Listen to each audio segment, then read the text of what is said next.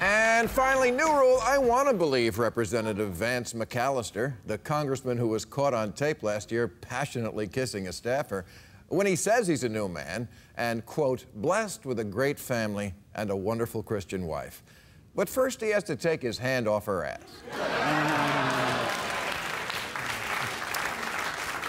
You know, we don't ask a lot here in America of our representatives, but last month, Politico ran a story on the midterms entitled Good Election Year for the Bad Boys of Congress, which detailed how even scandal-plagued lowlifes are nonetheless cruising to re-election. I mean, look at this.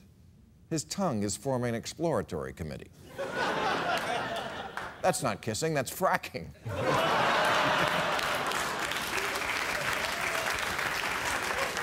And this guy ran on being a family values Christian. No wonder that when this story broke, he quit. Who could recover from hypocrisy that blatant? But now he's back in because he remembered something. Oh, yeah, I live in America. No one's paying attention. Same thing with the Appalachian Trail's most famous hiker, former South Carolina Governor Mark Sanford, another born-again booty caller who left office in disgrace, but who's back because he realized that in Kardashian America, name recognition is all that matters. Michael Grimm. Michael Grimm leads in the polls in his Staten Island district, despite being under indictment for 20 counts of fraud. That's a lot of fraud, even for Staten Island.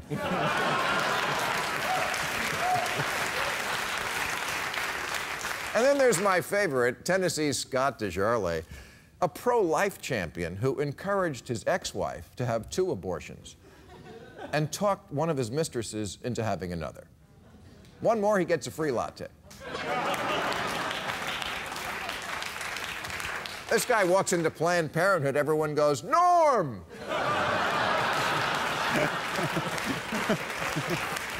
And he's a doctor who's also had affairs with at least 2 of his patients. Somewhere Anthony Weiner is thinking, but texting a picture of my dick was too much? Usually when a doctor fucks his patients that much, it's over the bill.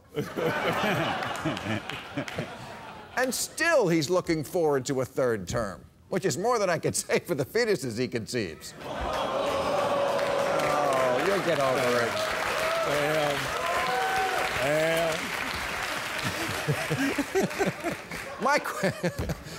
If he wasn't actually up for the 3rd term, I wouldn't do the joke, but it was too perfect. My question is, who do you have to blow to get thrown out of Congress? As a political science experiment, I would like to see a member of Congress kill someone on live TV just to see if they'd get voted out for it.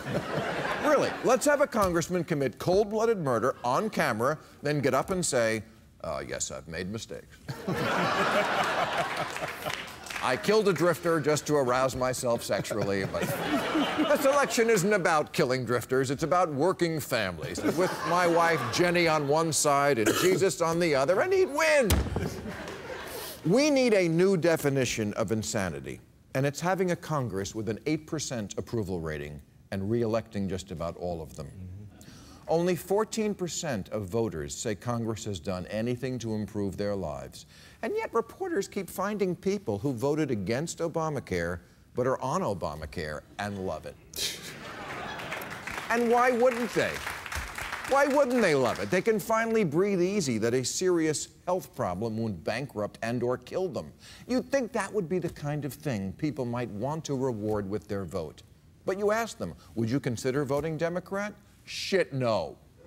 I'm sticking with the pro-life doctor who impregnates lots of people who aren't his wife. Top that, Obamacare.